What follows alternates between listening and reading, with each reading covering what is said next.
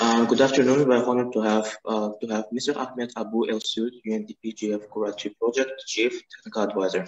Our campus has recently enrolled to Kura project, and I would like to thank you, Mr. Elseoud, for allowing some time from your busy schedule to speak about the project and Sustainable Development Goals 6, Clean Water and Sanitation. My name is Said, and I'll be one of your hosts today. Let me introduce my co-host, Fatima. Good afternoon, Mr. Ahmed Elseoud. It's a great pleasure to have you as our guest today. Water and sanitation are at the core of sustainable development, and the range of services they provide underpin poverty reduction, economic growth, and environmental sustainability. Today, on UN Water Day, we would like to speak to you about access to clean water for everyone. Yes. Our first question to you. What is the main challenge for clean water supply in the world? Yeah, this is a very good question because the clean water is not the water we have it in the rivers or in the streams. Clean water means the water that you can have it in the potable water, which is the drinking water and for municipal water. And this requires some treatment. So first of all, we have to have the water itself, and the water on the globe is unbalanced, distributed unbalanced. There is some countries have plenty of water, and some countries have severe droughts because there are arid countries and wet countries. This is one of the challenges of providing safe water and sanitation. The other challenge with the availability of funds to supply the drinking water to all the citizens and to all population. And this requires funds for treatment and funds for building infrastructure networks to develop, to transport the water to the citizens. So this is the main challenges we have. The quantity of the water in the globe is limited while the population is increasing. So the per capita fresh water availability is decreasing with time. And this is also one of our challenges that we faced. In addition to that, we have another challenge related to the climate change. Climate change is a phenomenon that happened in the last 50 years because of the industrial revolution and the increase of emission of greenhouse gases in the air. And this make the global temperature is increasing and affected the availability of water in some areas where we, last year, we have the first city to be out of water, which is Cape Town in South Africa, because of climate change. So climate change also is one of the challenges we are facing in water resources management. So interesting. Mm-hmm. Second question is, UN Water has created a global framework to meet 2030 Agenda for Sustainable Development. How much has been done in this respect, and has the novel coronavirus impaired the process? Yeah, there is a lot of activities has been done by the countries, by the nations, because UN is just helping the countries to achieve the sustainable development goals, but each country in the world has its own plan and its own targets to achieve for sustainable development goals. And unfortunately, during the past 2 years, in the 2020 and this year, the whole world hit by coronavirus, and this is really take the priorities of the countries to face this coronavirus pandemic. So it affects definitely the implementation of the Sustainable Development Goals. But we hope that during this year, this pandemic will be controlled, and then we can recover about the problems of the Sustainable Development Goals. But however, the countries still working on improving water and sanitation services, looking for rational water use, especially here in Azerbaijan. They started last year to have a national plan for rational water use in municipal and agriculture, which will lead to the achievement of this goal 6 of the Sustainable Development Goals. Thank you. Thank you. The next question. How do you evaluate current situation with water and sanitation services in Azerbaijan? The municipal water and sanitation services is improving very much in the past 10 years, and the Elseoud journalistic company is developing and expanding the network for water supply, for municipal water supply, but sanitation services still not the same at the same level of the water services, because especially in the region, not in Baku, we have a very good coverage with water and sanitation services, but some areas in the region still lack of the sanitation services, and this is normal in countries when you have developing your services. Usually the municipal water supply take a lead than the drainage and the sewage treatment facilities. And our project helped the country to implement one of the technologies, low-cost technologies for treating raw sewage using eco-friendly mechanism, which is called the constructed wetland. And we implement this in Hajj Gabul in Shirvan municipality, and it works very fine. And we hope that this can be a lead to expand the use of such technologies in other areas of Azerbaijan. Thank you. Can you share some examples of successful water and sanitation services management in the world? I can say one of the most successful and most aggressive program for water and sanitation is in Israel, because Israel has very low amount of available water, fresh water in the world. Per capita, fresh water is the lowest. And that's why they applied very advanced technologies in treating the sewage water even, and reuse it in agriculture services. And also they treated all the drainage water from agriculture and reuse it again. So they have a very extensive program for treating the wastewater in order to reuse it for agriculture and for other purposes.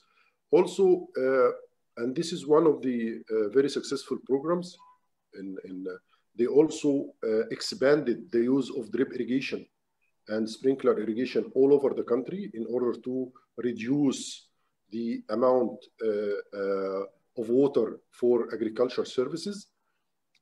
Also, one of the successful programs for water supply is in Egypt, because they succeeded, the government succeeded to cover 99% of the population with clean water, potable water.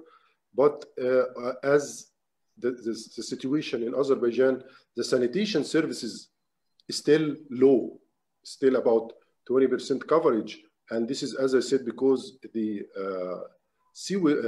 treatment of sewage system, water requires huge investment and needs longer period of implementation time. That's why you have good coverage of municipal water supply, but the wastewater treatment is lacking behind until you secure the funds and the time to implement the wastewater treatment plants.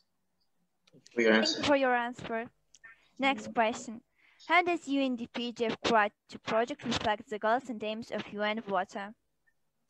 Yes, the UNDP is a funded project by Global Environment Facilities to help both Azerbaijan and Georgia implementing the strategic action program for transboundary water management. And the project introduced innovative solutions for rational water use in both countries. For example, we developing a mobile app for municipal water leak detection. And this mobile application will be used by youth, by all the nations to, when you see a leak, you just take a picture of this leak by your mobile and send it to Elseoud website, and they will have the geographical location for this leak, so they can go immediately send their maintenance people to reduce the amount of wastewater from leakage.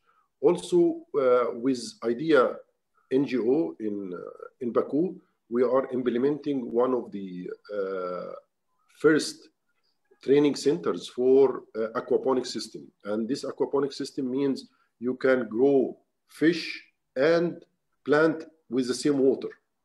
And it's an advanced technology. It will use much less water for planting the crops and also for growing the fish. And this will be the first training center in the Caucasian region. And this will be officially opened next month or in early May.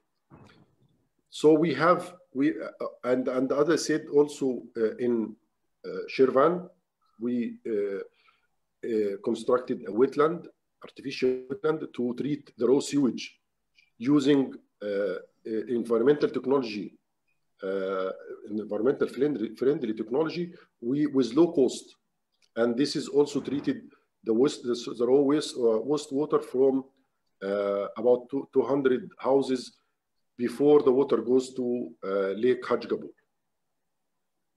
So these are some examples of how can the UNDP-GEF Kura 2 project help the Azerbaijan and Georgia in achieving better management of their water resources, and also leading to achieve the Sustainable Development Goal number 6 for water, better water and sanitation services.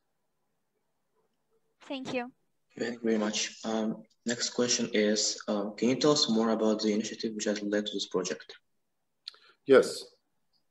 As I mentioned about these initiatives, but we have also one of the most important initiatives is to strengthen the cooperation between Azerbaijan and Georgia in water resources management, to have transboundary river in the Kura River, transboundary management of this river, and also to reduce the pollution going to the river from industrial and municipal waste. And we will develop or produce about 2,000 reusable bags, and we will distribute these reusable bags next month to people to use it when you go to the supermarket. Instead of having plastic bags, you can use these reusable bags to reduce the amount of plastic bags, because plastic is one of the major source of pollution for the riverian environment. And also we working with our colleagues in the Ministry of Education and the Ministry of Ecology to promote an online portal we developed for teaching school students on water resources issues. And this e-learning portal, you can yourself and your colleagues can go in online and enter to this portal and get 15 classes about water, different water issues. And you can, and it's animated videos. You can listen to the video and then answer the questions, and then you can get your certificate for this training. So this is one of the major initiatives also we have done with the cooperation with the Ministry of Ecology and the Ministry of Education here in Azerbaijan. Very interesting, thank you. Thanks. We are going next. What are the outcomes of the Kura 2 project? The main outcome of the Kura 2 project varies because we were targeting 5 different components. So we have on the high level, technical level, we applied some methodologies for environment calculating or estimating the ecological flow for the rivers in order to make these rivers healthy. And we trained experts from Azerbaijan on how to implement this methodology in both two sub-basins in Shamkir Chai and in Alijan Chai rivers. And now we have a very well-trained staff in this technology. Also, we succeeded to help the 2 countries in Azerbaijan and Georgia to building their capacities on water resources management. We have young professionals in the 2 countries, and we developed training courses which consist of more than 20 training topics. And we brought high professional international experts from all over the world to train this staff on water resources management. And in order to ensure sustainability of this, we also developed a online portal for all the training materials for these training courses and put it in this portal, and we'll make it available for the 2 countries, Azerbaijan and Georgia, in order to utilize. And in the future, when you graduated, you will be graduated and you want to work in water management and you need to get some courses, you can enter to this portal and you will find 20 different topics of trainings from international experts, and you can use them to raise your capacities and prepare yourself for getting such jobs for water resources management in the country. That's great. Thank you very much. How do you think the community will benefit from these outcomes? The community will feel, especially in Azerbaijan, in some areas of the region, they face droughts. And they face, especially last year, and as you may know, His Excellency the President issued a declaration last year for the approval of a 2-year plan for rational water use in the country to face this drought. And this rational water use has to have initiatives and innovative solutions for water uses. And the project activities like the aquaponics, like the constructed wetland in Hajj Kabul, and the trainings that we for the youth, for the new generations on how to save water and how to treat water more wisely. All this will lead to the achievement of a better management of water resources, and this will allow more water in the rivers for all uses. So the people in the region who are suffering from lack of water or from polluted water, because of high pollution of water, they will feel more safe because they will have more water in the river, and also the water will be more cleaner and less pollution. Thank you. Your answer is so interesting. And the last question for you. Clean water and sanitation is Sustainable Development Goal 6. How can we encourage more adolescents' involvement in this field? Yeah, we have to involvement of citizens and people, and they have to be active. We cannot blame or put the blame on the government to solve all our problems. Like if we have problem in water and sanitation, or problem in pollution of the water, the river, this is come from human activities. It comes from you and me and everybody around this river who can contribute to the pollution. So what we need to do is to be active and to do more to use water wisely. We have to use water rationally at home. If you don't leave the tap open while you are brushing your teeth, don't use the low flushing toilets in the new buildings. When you take a shower, don't take much time taking your shower, because all this water is waste.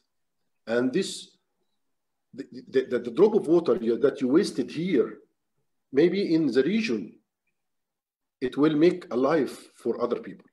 So we have to think more wisely how to make water, use water rationally in order to save it for other people in the country and also in the globe.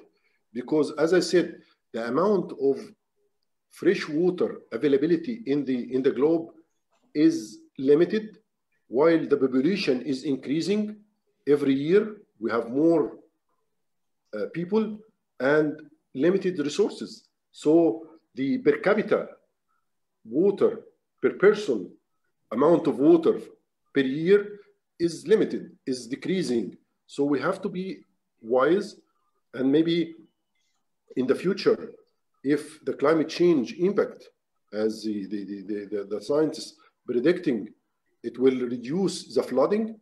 So we will have more challenges in front of us. That's why the government itself will put investment to improve the services and to improve the water and sanitation. But humans also, you and me and your friends, have a role to play. So please send this message to all your friends. Please treat water more wisely. And treat water and don't pollute the water, because this water means life for other people and for us. Thank you very much for sharing your thoughts and ideas with us and our audience, Mr. Elseoud. We would like to invite you and your team to our school as soon as the quarantine is lifted up, to continue our conversation and for you to observe our participation in Kura project. Thank you so much. Thanks for your friends and for you and for the school for allowing me to take this opportunity to speak to this very excellent students, and hope that you will be the next generation and the future leaders of the country, and for the water and for sanitation, to improve these services and to be active in the water resources management in Azerbaijan. Mr. Elseoud, thank you for your time. We would like to see you again soon. Thank you. Bye.